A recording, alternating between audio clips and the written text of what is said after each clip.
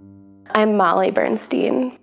I'm a potter that usually works in porcelain coil pinch pots. And I was really fed up with working alone in my studio, so I decided to come here to rekindle the sense of camaraderie, working in a communal environment. I really missed that.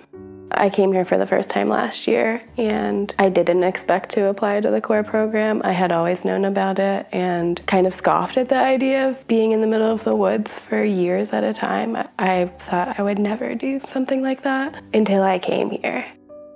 I think right now, especially, making kind of serves as a buoy in my life, and it has familiarized me with the sense of uncertainty that I've become comfortable with. So in this greater time of uncertainty, it's just this place that I can continue to show up in and have as an anchor when everything else is really unknown.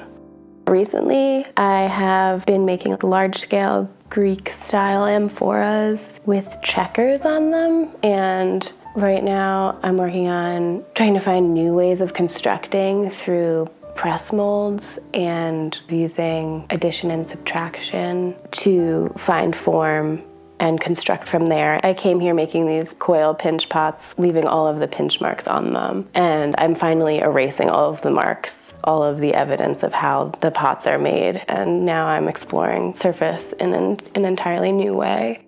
Being at Penland really means community to me. I think it's communal in a profound sense, that it generates this collective energy that everybody taps into, and I think that everybody misses the most.